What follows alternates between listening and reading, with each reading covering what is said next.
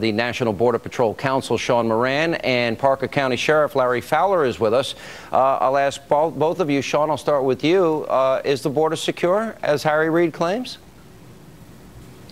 If it is, I haven't seen that border. The information we have from agents is that the illegal crossings are going up throughout the sectors, both on the northern border and the southern border, and that drug load sizes are increasing, as well as smuggling activity throughout the Southwest. Yeah, Sheriff, we have an estimate of 60,000 that, in fact, we are looking to house, which is why the president asked for $3.7 billion, estimated by October. 90,000 is, how can you make that claim? It's either political and you're outright lying and using propaganda, or you just don't have a clue what's going on. What do you think it is?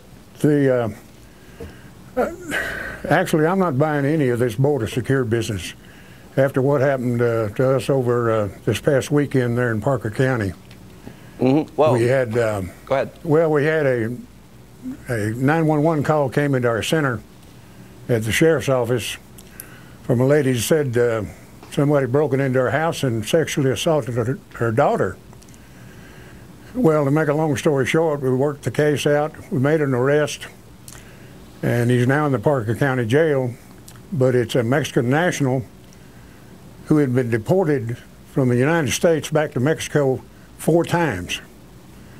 And he broke into these people's house in the middle of the night, well, actually about 4:30 in the morning. But we were able to complete the case, get him arrested, and he's now in jail. But I think this is probably the 5th time he's been illegally in the country. Well, by the way, wasn't he also a catch and release? In other words, that he was given a court date to appear, which most of these guys aren't showing up for? Wasn't that the case in that case? I don't have any information on that. My information is, I believe the man to be on some type of federal probation after being convicted in federal court for illegal entry.